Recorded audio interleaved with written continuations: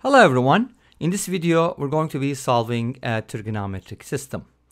We have sine y equals 5 sine x and 3 cosine x plus cosine y equals 2. So we're going to start with the second equation. So in the second equation, I'm going to isolate cosine of y. And the reason for that is I'd like to square both sides, but before I do, I would like to isolate it first. So let me go ahead and write it as the second equation can be written as cosine y equals 2 minus 3 cosine x. And then I'll square both sides. Let's do that. That gives me cosine squared y equals, so that's a minus b quantity squared, 4 minus 12 cosine x plus 3 cosine x quantity squared is going to be 9 cosine squared x. Okay? Now, this expression has two variables, obviously x and y, or cosine x and cosine y. So we do need another equation. So let's go ahead and see how we can simplify this expression. First of all, notice that in the first equation, we only have the sine y and sine x. And in the second one, we only have cosine function. So what we need to do then is to be able to convert these, and we're going to be using the Pythagorean identity for that one. So let me go ahead and square the second one as well as is. So if I square both sides, I get sine squared y equals 25 sine squared x. Now, we're going to take a look at these two equations. Obviously, one of the things you can do is we have cosine squared y on one side and sine squared y. I mean, they're both on the left-hand side, but we have them in different equations. So what we can do, one of the things we can do is we can actually go ahead and add these two equations side by side. So let's go ahead and do that. Let's go ahead and add these equations up. On the left-hand side, I'm getting cosine squared y plus sine squared y. On the right-hand side, I have 25 sine squared x plus 9 cosine squared x minus 12 cosine x plus 4. Now, the expression on the right-hand side contains two different functions, sine x and cosine x. But notice that sine x is squared, so by using the Pythagorean identity, I can just go ahead and convert sine squared to cosine squared. So we can replace sine squared with 1 minus cosine squared x. And notice that sine squared y plus cosine squared y is equal to 1. That's the Pythagorean identity. So from here we get 25 times the quantity 1 minus cosine squared x plus 9 cosine squared x minus 12 cosine x plus 4. Now let's go ahead and distribute this expression and leave it on the left-hand side. 25 minus 25 cosine squared x plus 9 cosine squared x minus 12 cosine x plus 4 is equal to 1.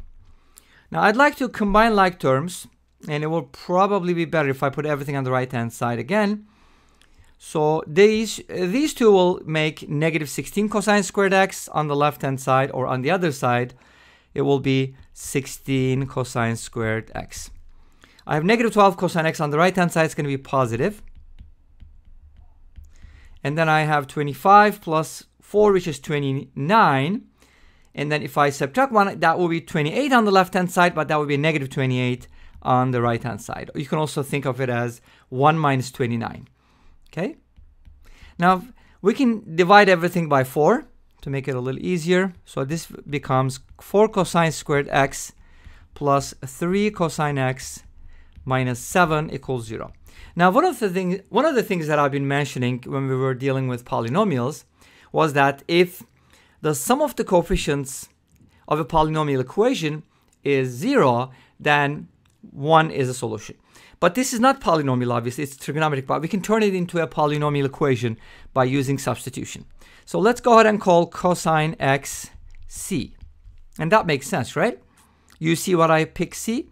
Okay, hopefully. 4c squared plus 3c minus 7 equals 0. Since c equals 1 is a solution, I can just go ahead and factor it or divide by c minus 1, whatever you do, it's going to look like this. I can write it as 4c squared minus 4c and then plus 7c minus 7. You know, we've done these manipulations before, kind of, you know, playing with the coefficients to get what we want. Here we get 4c times the quantity c minus 1 plus 7 times c minus 1. This also shows that c equals 1 is going to be a solution. And if you take out c minus 1, you get 4c plus 7. Now from here we get two solutions. Either c equals 1 or c equals negative 7/4. But remember, c is cosine x, and cosine cannot be less than negative 1, nor can it be greater than or equal to, I should say less than or, well, yeah, that's right. It can't be less than negative 1, it can't be greater than 1. So negative 7/4 is obviously less than negative 1, so this solution is not going to count. We're going to go with c equals 1. Now what is that supposed to mean? Cosine x equals 1. Now if you think about the unit circle, there's only one location where cosine is equal to 1, and that is at 0 and multiples of 2 pi, or just multiples of 2 pi. So from here we get that x is equal to 2 pi n. That just represents, and of course n is an integer here. Okay, so those are the x values. At the end we're just going to put it all together. Now we got to find the y value as well, of course, because this is a system and it has, you know, solutions for x as well as y. So now how do you find it? Well, first of all, notice that we found that cosine x is equal to 1. So that's something we can substitute into our equations. Let's go ahead and take a look at one of these equations and see which one is going to be a good candidate.